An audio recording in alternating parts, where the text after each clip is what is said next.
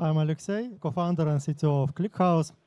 We provide a service for this database for many thousands of customers, including almost every AI company like OpenAI, Anthropic, etc. You decided to build your business based on open source. Maybe you can explain why you made this decision and why building as an open source is important. There are many reasons to go with open source. First, open source is a great distribution channel. So you can show your technology for everyone. Everyone can try, and this is really valuable. The second reason is that open source is a great foundation. I want to build a technology that will be around in 50 years. And this is why I do open source. I was talking with a couple of you and other open source entrepreneurs, and what I've seen is that for a lot of people, in the end, their open source version is becoming the most important competitor. How did you manage to overcome these constraints to build great businesses? If you make the open source product really popular, there will be a lot of room for commercial services as well. And there are many possibilities to make a commercial product on top of open source really compelling.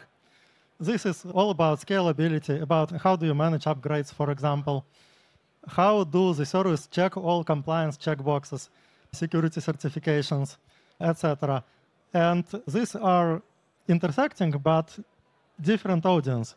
And it is okay if the open source audience is much larger, but there is still a lot of market for commercialization. A big shift happened in the tech industry in the last 3 years with the big AI boom. I think you're powering a part of this revolution. Alexey, you were mentioning that some of your clients were OpenAI and Anthropic. I would love to understand what this shift changed for your company. Some directions are already completely changed by AI, like business intelligence. Until recently, you had to manually configure your dashboards, your charts, but now you just do it from a chatbot that is using MCP interface for, say, ClickHouse and takes the data from ClickHouse. And this is also one way to make sure that these chatbots give provable correct answers instead of some hallucinated AI slop. You ask a question, they do tens of queries to the database, and they provide these queries so it can easy to validate. But actually, your question about how do the industry change with AI, it is very multi-layered question. One part of this question is how do we improve our product with AI? Another part of the question is how do we use AI in our work? Do we use AI agents every day to write code? I would say probably database development is the least intoxicated area in this regard.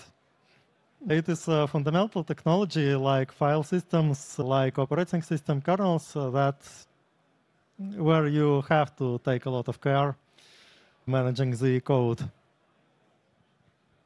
Do you think this shift will create a new big change in the next 5 years? What does not change is we always want more powerful hardware, faster databases, and cheaper infrastructure.